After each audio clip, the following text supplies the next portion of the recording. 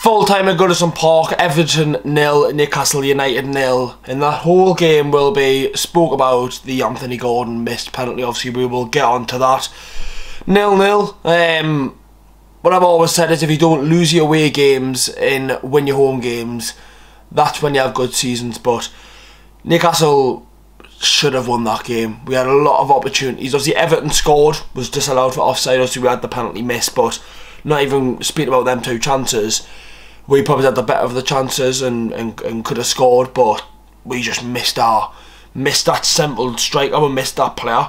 Obviously, we've got the international break coming up now, so it means Wilton and Isak should be back after the international break. But we were just missing that vocal presence right in the final third. We needed that player there. We needed like Isak, or I'd even bring a Sula on. I really would have. I would have got a striker there who was going to hold the ball up, because I just felt constantly we were just trying to force the ball into the net. But speaking about the Anthony Gordon penalty miss, it was always going to happen. It wasn't. If Everton fans are watching this thinking, like, Gordon took it because it's against Everton. He's our second penalty choice taker now. He shouldn't be, because he's missed. Isak's first, and then it goes Gordon, then probably Shaw. I think now if Isak's not playing, Shaw takes a penalty because Gordon's missed. That's the way I'd look at it.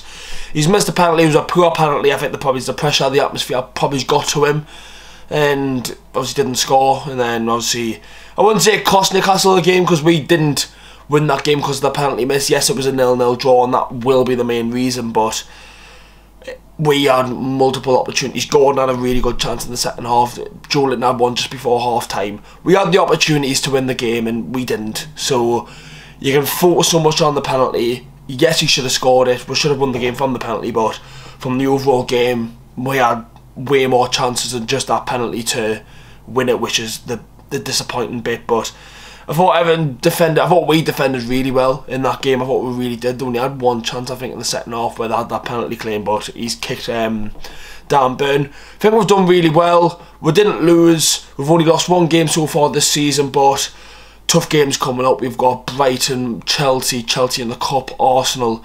Tough run of games, but that's going to be the end of this one, boys. Make sure to leave a like, subscribe to the channel. I'll see you all in the next one.